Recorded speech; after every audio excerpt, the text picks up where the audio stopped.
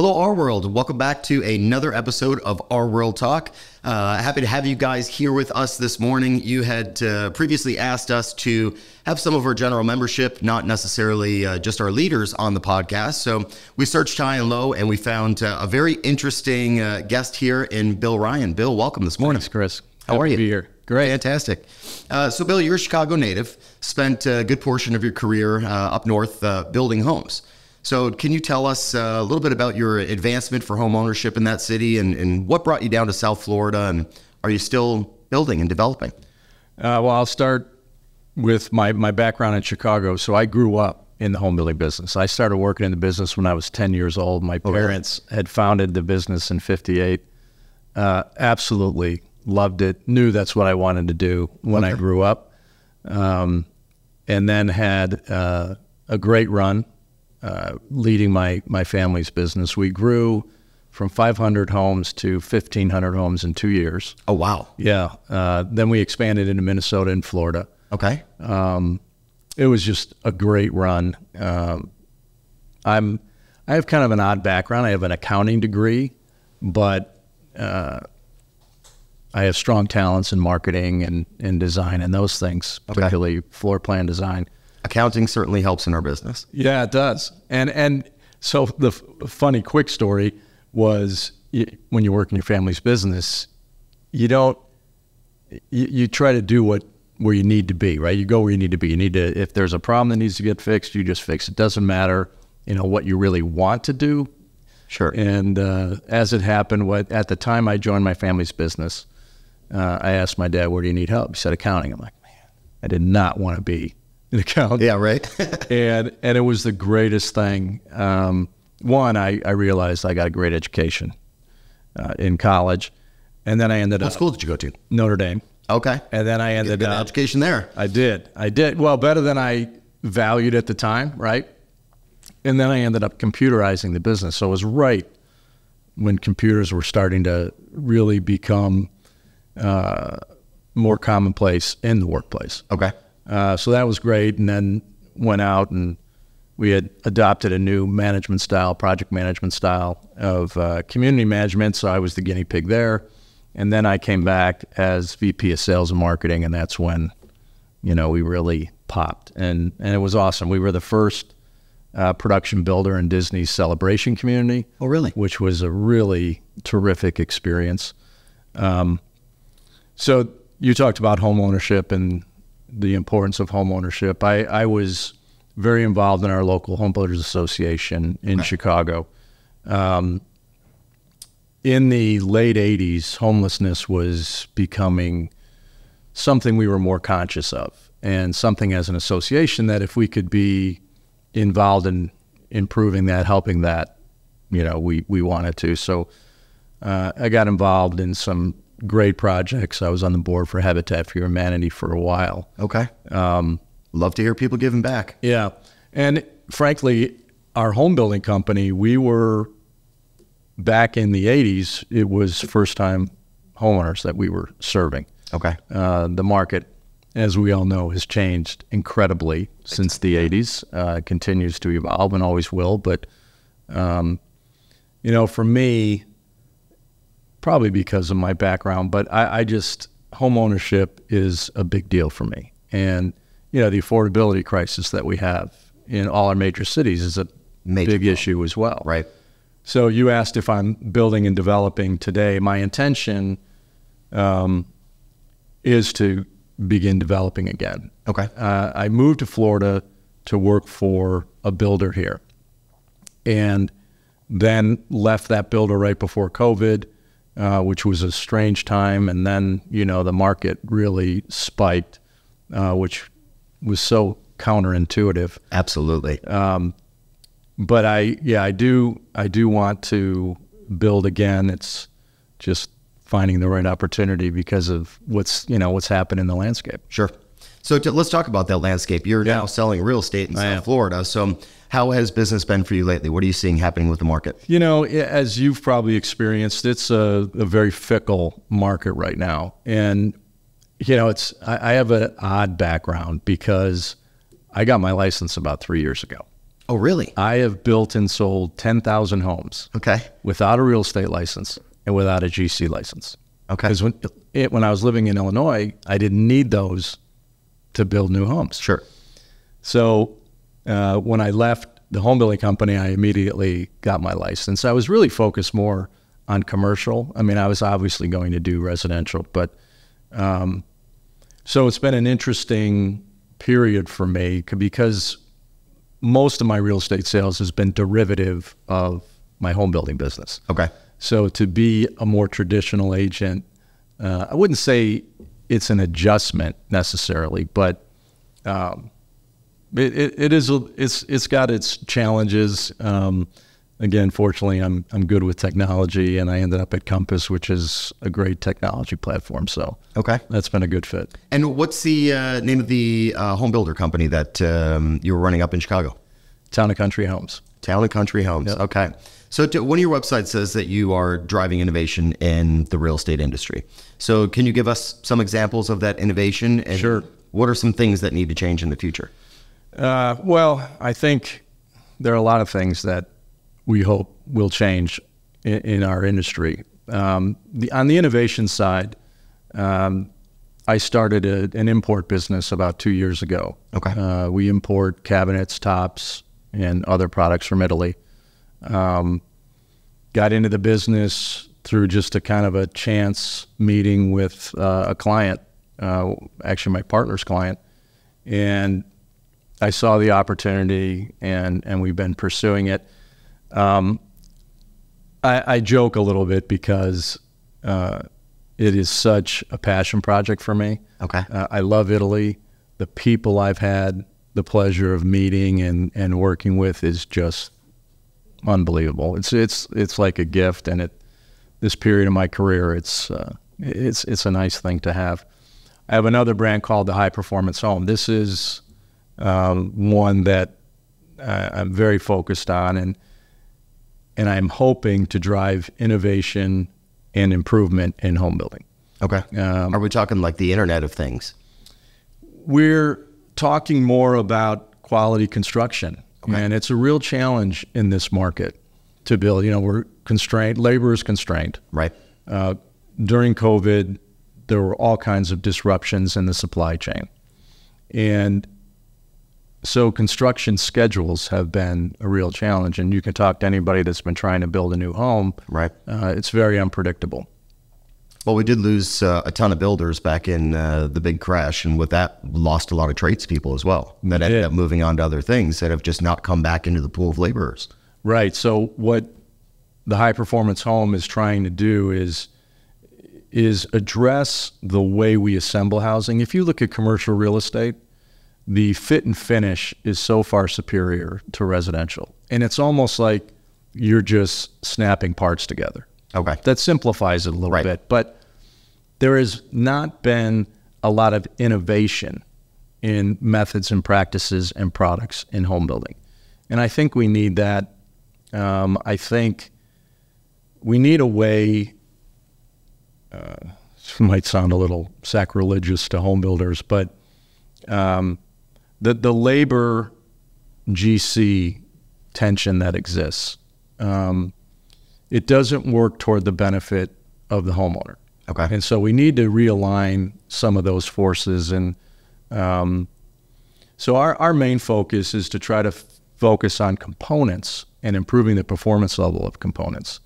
And then we're creating a digital platform to connect the trades to the components where think of it as Angie's List on steroids, where you could go through and just kind of click the remodeling components that you might want in your home and hit submit, and the labor, you don't see the labor in that transaction, but it's attached to every component. So it's an ambitious platform.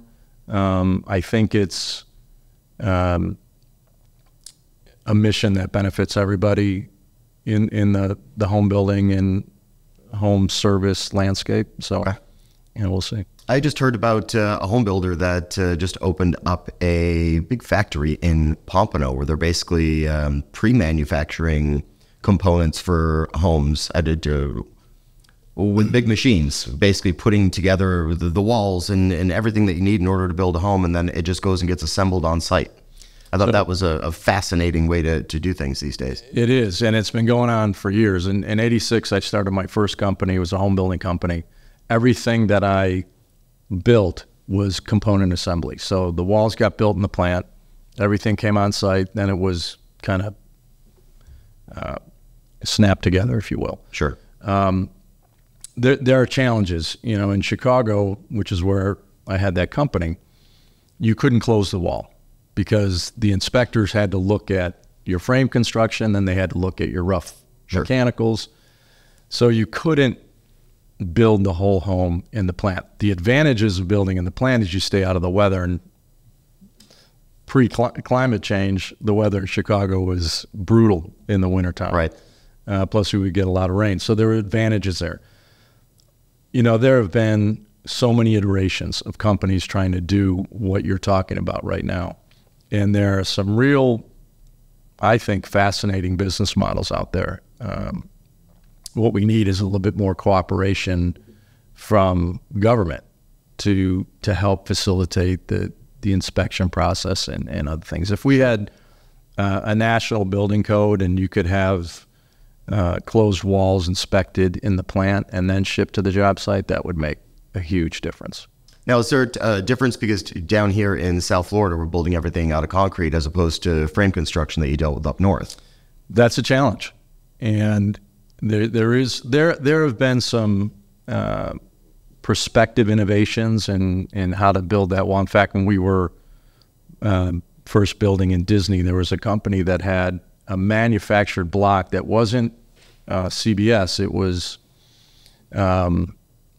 a different process. Think of like a manufactured wood floor, that kind of an engineering process. Okay. But you could use a router to route pipes and other things through the walls out in the field. So some real advantages there, but it didn't take off. So yeah, in Florida, that's a challenge. But it's also a benefit. You know, when you have concrete block construction, there are a lot of things, particularly in this climate, that you don't have to worry about. Right. When you're looking for resale homes and you're looking at frame construction versus concrete block, that can be a challenge sometimes. Okay. So let's talk about, you're obviously, I shouldn't say obviously, we're going to talk about you having a passion for motivating others. And you are now a author. You've got a book called Fix Your Why.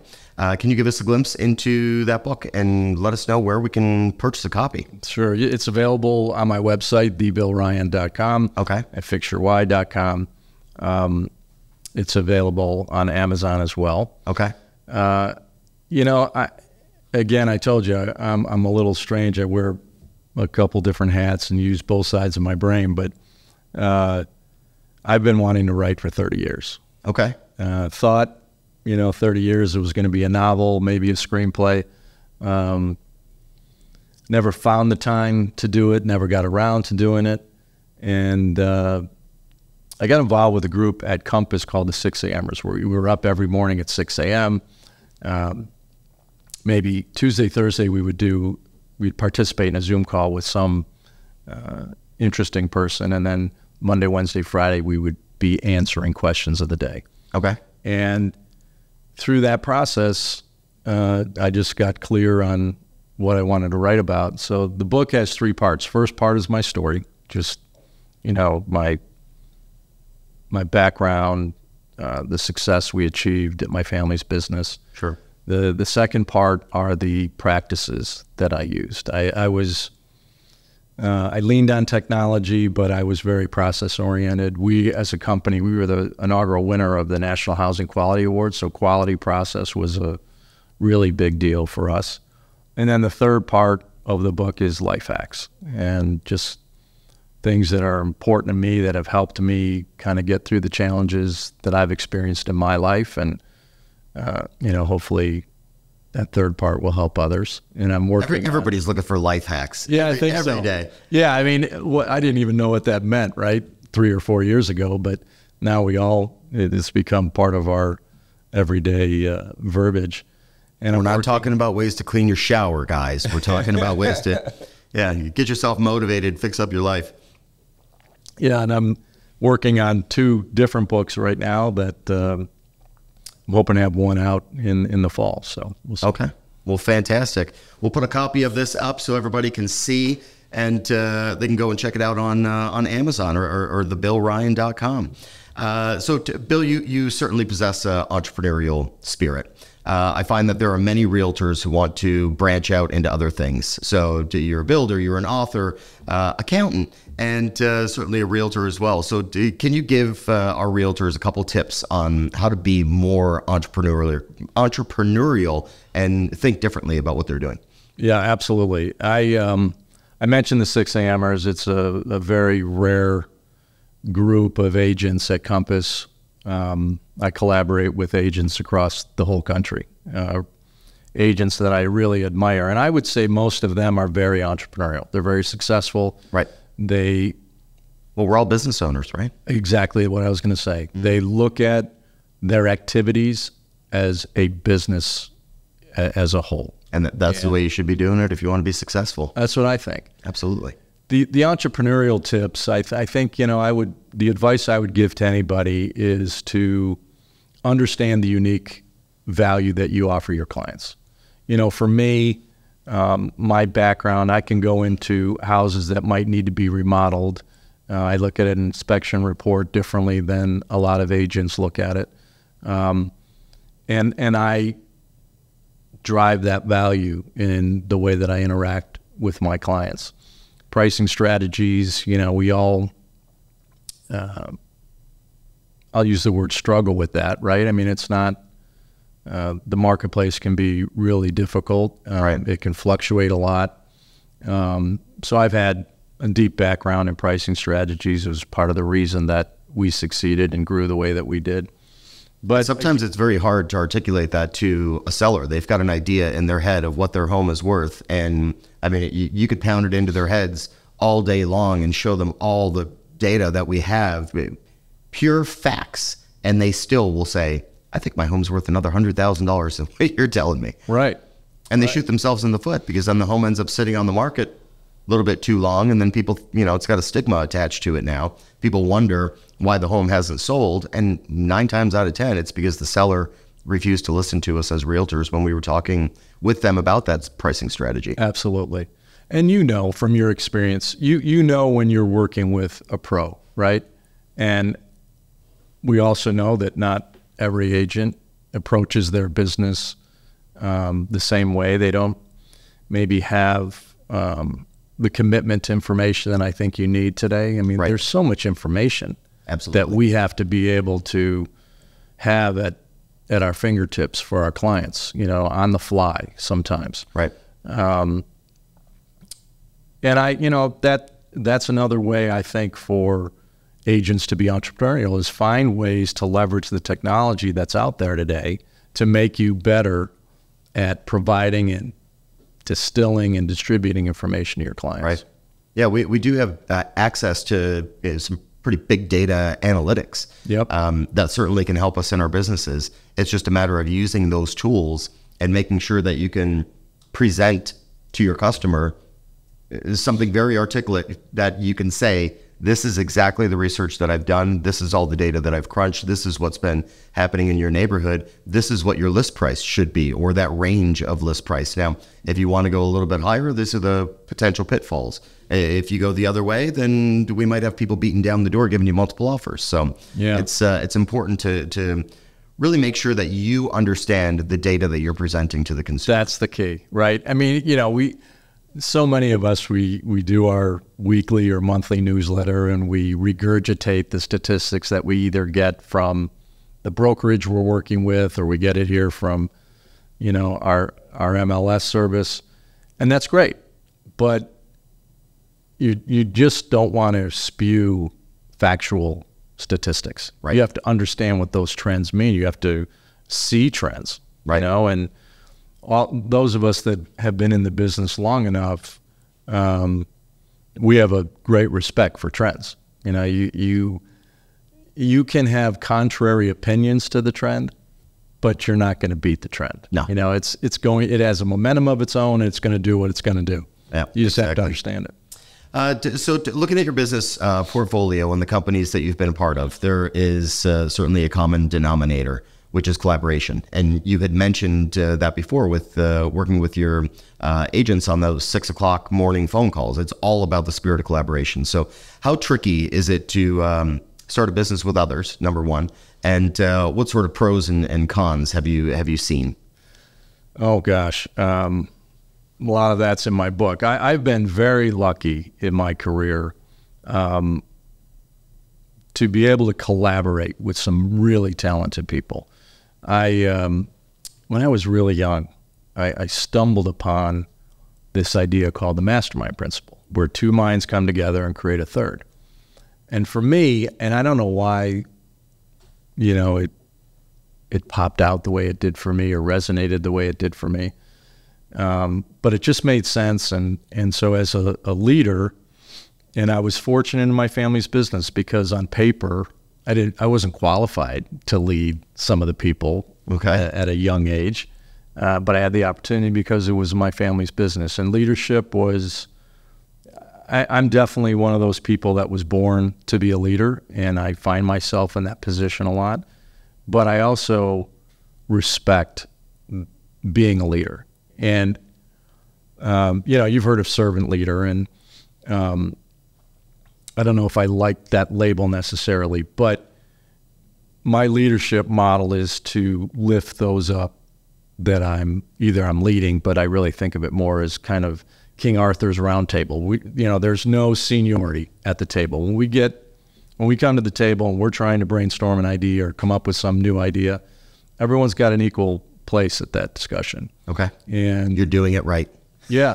Yeah. And I think that's what collaboration's all about, is to watch somebody, particularly some of the younger employees that I have mentored through my career, watch them grow and watch them have those aha moments when they have, you know, they trust the process, they respect the people they're collaborating with, and they see that third mind. To see that in other people is really cool. Yeah, you're absolutely doing it right, and I think one of the coolest things is to watch somebody who you've mentored and you've led come up behind you and end up doing greater things than you ever thought that you could do. Absolutely. I mean, that's the whole reason why we're doing what we're doing as leaders, is trying to make the person who we're bringing up behind us totally outmatch us and run us right over, because that's the only way that you're going to move forward. I can only do so much. I can only learn so much, but somebody else who also has that bright mind and is thinking outside the box, and hopefully they're collaborating with other people that are making them even smarter so that they can be better leaders. Yeah. And when they grow, you grow, right? Absolutely. Because, you know, as each of us gets better, we kind of ratchet each other up. Absolutely. And again, one of the things that I valued early is diversity of the team that I would collaborate with. You know, if everyone was thinking the same way, you're not going to have an effective collaboration. That does not work. When people are bringing something unique to the discussion, you can really come up with some terrific ideas. And if nobody ever disagrees with you, you're never going to have another original thought.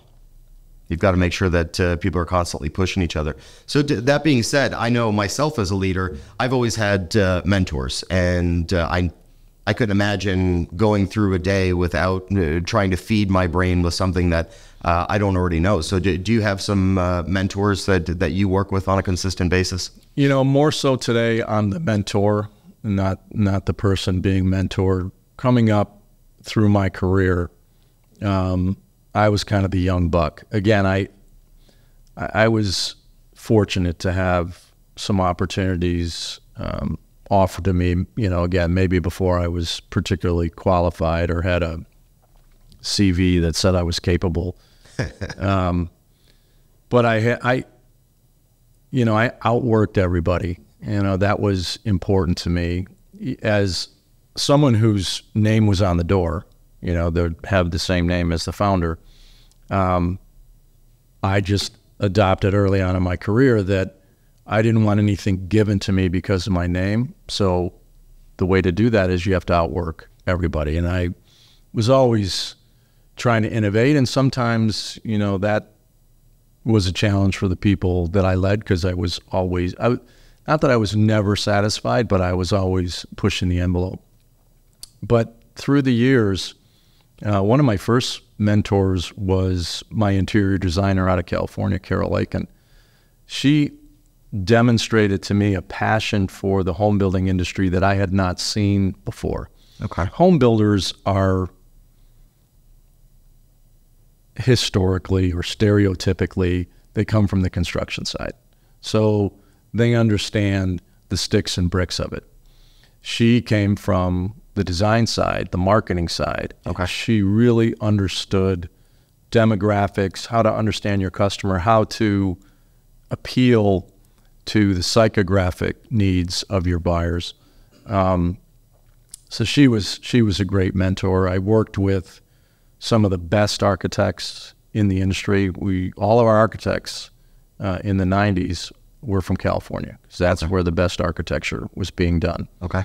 And you know, I had a knack for architectural design, but just like we talked about, you know, watching someone you're mentoring grow, I was the young kid growing. You know, I was at a table with these architects who were very accomplished. I was very hungry for the business, and I would soak up everything that they could teach me.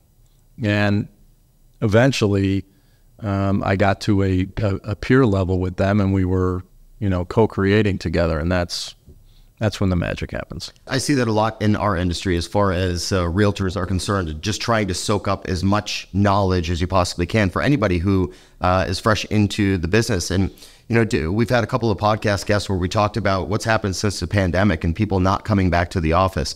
One of our guests that we just had was Tim Weishire, who is the president-elect for Florida Realtors. And he sat here and we had talked about when he had first got his start, sitting in a little closet of an office that he was given by his first broker, right next to the copy room, and would just sit there and soak up every one of those conversations that were happening right there at the copier to try to get as much knowledge and information as he possibly could about the industry that he was starting off in. And I think that could translate into any industry that you're in, really trying to gather as much information as you possibly can to help you along your way, because everybody's on a journey, constantly getting better and better at this craft. It is nice to hear that even you as a builder were, you know, soaking up the information from the designers, the architects, trying to be the best that you possibly could be. And I still do. I mean, even though I have, you know, 40 years experience in the real estate business, even longer if you go back to my summer jobs, I've been somebody who believed I don't know anything. You know, I'm just constantly trying to learn, trying to read. And again, you know, I've only been an agent for 3 or 4 years. So in some ways I'm a newbie, but, you know, I have a deep background that I get to draw on. But I'm still the student. I'm still trying to learn everything I can, and I have, as we all should be. Yeah, and I think that, you know, the most important attribute in that is believing you need to learn something and believing that someone has something to teach you, right? I mean, Absolutely. If you value your colleagues, and in fact, I learn a ton from my clients. I have been really lucky in my short agent career to work with some really smart clients. You know, they challenge me. Sure. We have a level of dialogue that's kind of, I would say, is elevated because of my background, but, you know, they're smart people too. And together, you know, we're collaborating to try to solve a puzzle. That's what real estate is on the resale side, right? Just trying to solve that puzzle. And I'm not, you know, I'm not that guy that says, this is where he should be priced. I'm the guy that probably gives you too much information, too much data. Right. I'll synthesize that data, but I really want my clients to make decisions about, you know, price. And obviously I'm dictating a lot of right. of the information they're dealing with. But yeah, I think particularly with young agents, I don't know if this is a better time or not for a new agent, right? Because technology is so much more advanced than it was even 10 years ago. So in some ways that makes it easier, but as you mentioned earlier, the amount of data that we get presented to us on a daily basis, overwhelming. It's overwhelming. Right. Yeah, and I think the consumers at this point, I think a lot of the agents take that technology that we have. Yes, it's there to make your lives easier. Yes, it helps when you're out there practicing this craft. But sometimes the technology could be too much for you, and people lose sight of the fact that this is a relationship-based business. And creating those relationships are really what's going to get you to the finish line and get somebody to allow you to be their trusted advisor. You could have all the data in the world, you could have all the technology in the world, but the consumer has access to a lot of that data and a ton of that technology. It's really about creating those relationships and sort of bringing it in and making sure that the consumer that you're working with trusts your opinion. So that way, when you are giving them all that data, hopefully they're going to look to you and say, okay, thanks for all the information. What do I do? Yeah. Now, I think you nailed it there. And the word that to me jumps out and is most important is trust. Absolutely. And trust has nothing to do with real estate or data or information. Trust is how you build relationships with others. And, you want to be a trusted resource. You also need to trust the judgment of maybe it's a colleague, maybe it's your client.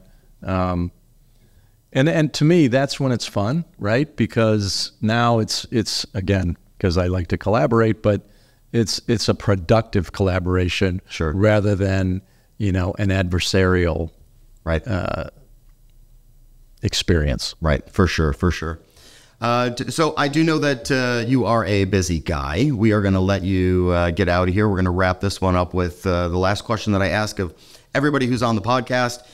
Tell us about a little South Florida gem or hot spot that you found that you love, that you want to share with the listeners. Could be a beach, a hotel, a restaurant, a park, something that you love about living in South Florida. Certainly, I'm sure you're not missing the cold of Chicago, but I love being in Florida.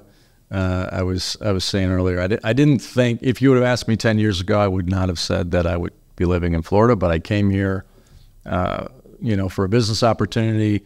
Turned out to be 10 minutes from my parents in their later years, and I was able to be, of help to them, which was wonderful. Probably there are so many gems, right, where we live. We're so lucky. So many people describe where we live as paradise. But I'm a real foodie. I love to cook. Okay. Everybody's ears just perked up. Yeah, I love going to restaurants. On the island, my favorite restaurant is Buchan and the Conley Group. They're awesome. Near my home, I live in Palm Beach Gardens. Stage Kitchen is an apps. I don't know if you know. Have you been there? No, I've been to either. And what I end up doing is going to all these places after I hear the podcast back on Friday morning. I'm like, okay, I've got to pick one of these places for the weekend and go check it out. Pushkar is the chef at Stage and one of the owners, and he grew up in India. Okay. So he brings a very talented use of spices to his meals. And is that an Indian restaurant? No, it's actually it's Indian influence, and then they opened another restaurant called Ela Curry Kitchen. So that is more Indian, but I'm a huge fan of Indian food.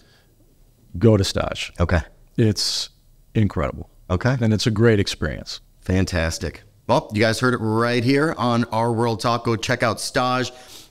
Keep an eye out for Mr. Bill Ryan and what he's got planned on the future with a couple more books coming out. But for now, check out Fix Your Why. You can find that on Amazon or thebillryan.com. Thank you for being with us, sir. Thanks, Chris. All right, everybody. Have a great day. Enjoy the weekend.